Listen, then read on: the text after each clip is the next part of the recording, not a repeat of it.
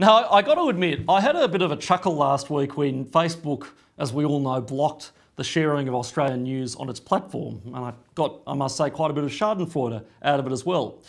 You know, the same media class that defended Facebook's right as a private company to blackball Donald Trump and Craig Kelly, well, they suddenly complained that Facebook couldn't possibly ban the Sydney Morning Herald because it was a public utility. Go figure that one. Anyway, this week a deal was struck between the Australian government and Facebook, and Aussie News is now welcome on Facebook's platform again. But whatever you think of the debate around the so-called news media bargaining code, and I'm no fan of it, the Facebook saga has thrown into sharp relief the power of big tech and made us all ask what we do about it.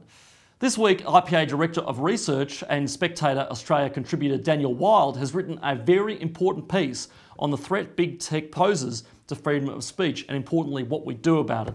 So let's hear his thoughts now. Joining me is the IPA's Director of Research and Spectator Australia regular, Daniel Wild. Dan, thanks so much for coming on today. So let's talk about your piece in the Spectator Australia this weekend. And like a lot of people you've written about big tech censorship, we all know it's an issue, we all know it's a problem, we all don't like it, especially people on our side of politics because it's existential for us.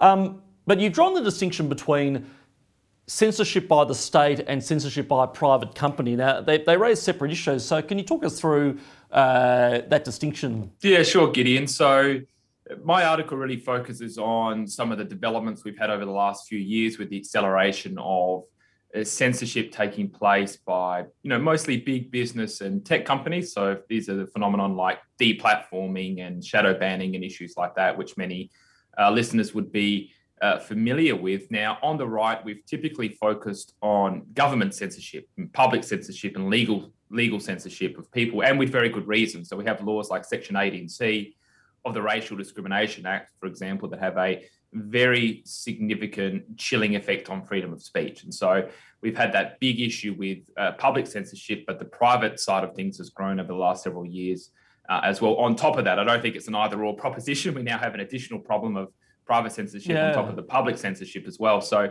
and look, the issue here is it gets to what kind of country do we want to live in? Do we want to live in a society where basically people aren't going to feel confident and comfortable in speaking their mind on important issues or issues that they believe in very strongly? Israel Folau being an example. Now, I don't share his particular articulation or view of Christianity, but that's his view.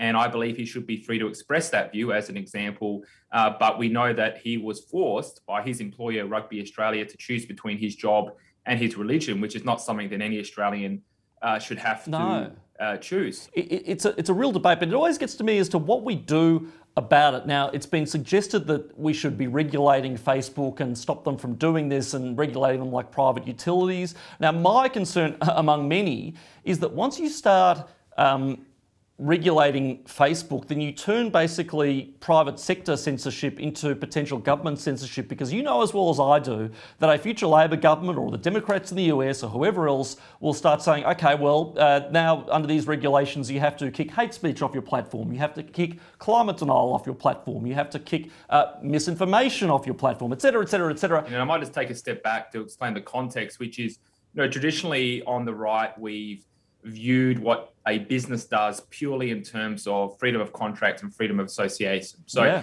if you have a staff member and that staff member, say, puts something out on social media that is arguably inconsistent with the values of an organization or might be inconsistent with the clients or the customers of that organization or even the other employees and that organization, we might not like it. We might not like the censorial nature of a business limiting speech, but recognize, well, at the end of the day, a business is responsible for its own reputation, and so an employee can damage the reputation of a business. And so we've tended to be more, this is a matter of private contract and freedom of association, which, I in large part agree with, because a business needs to be able to control what goes on inside of its own operations and with its own staff.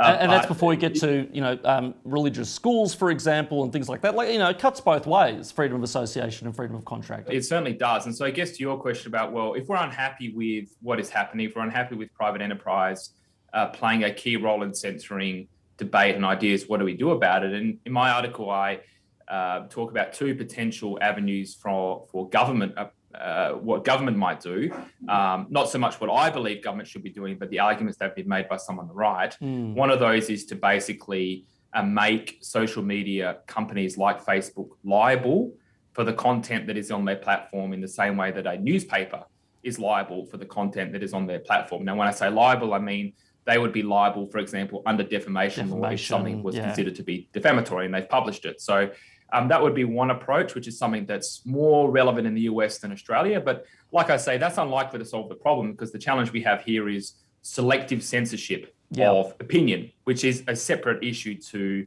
companies being liable for what's on their platform.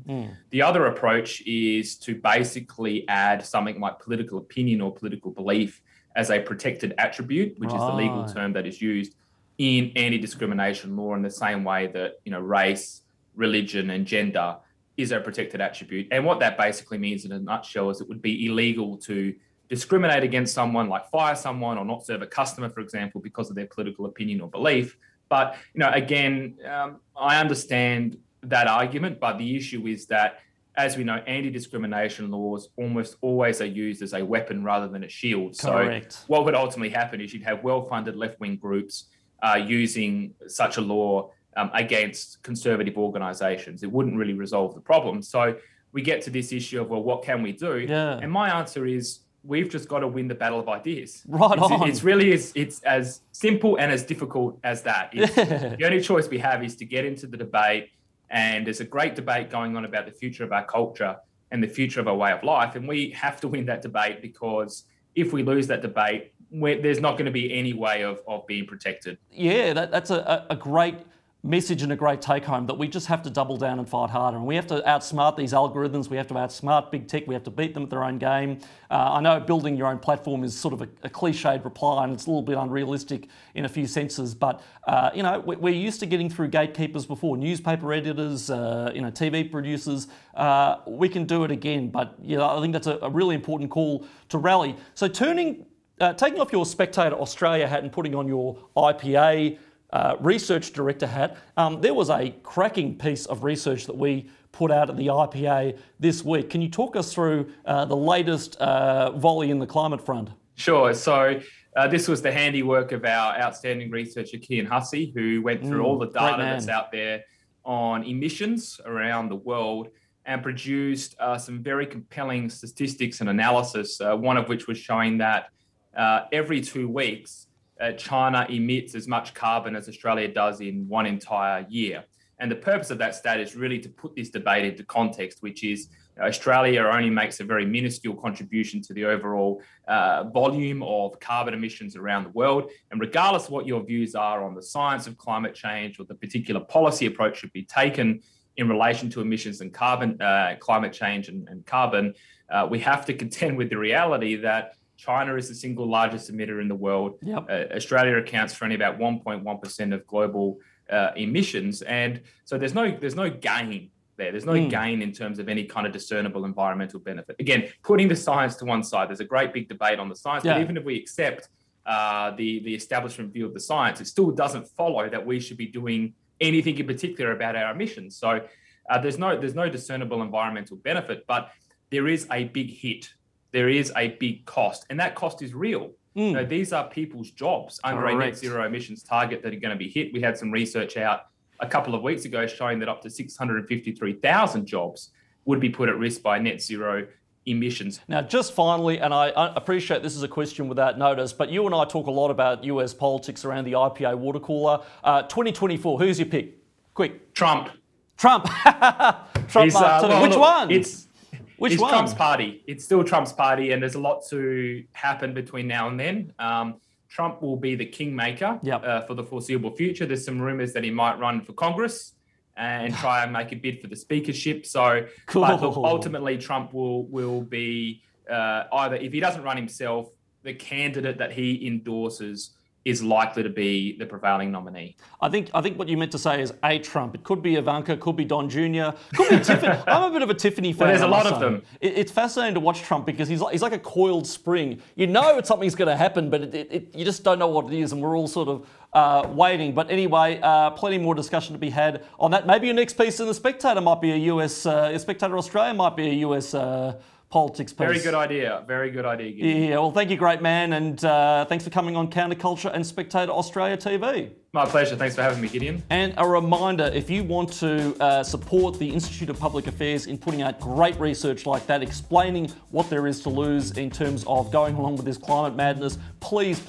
go to our website, check out what we do, and consider becoming a member of the IPA that allows myself and Dan Wild to do the research and the commentary in the public domain that we do. And that can all be found at ipa.org.au.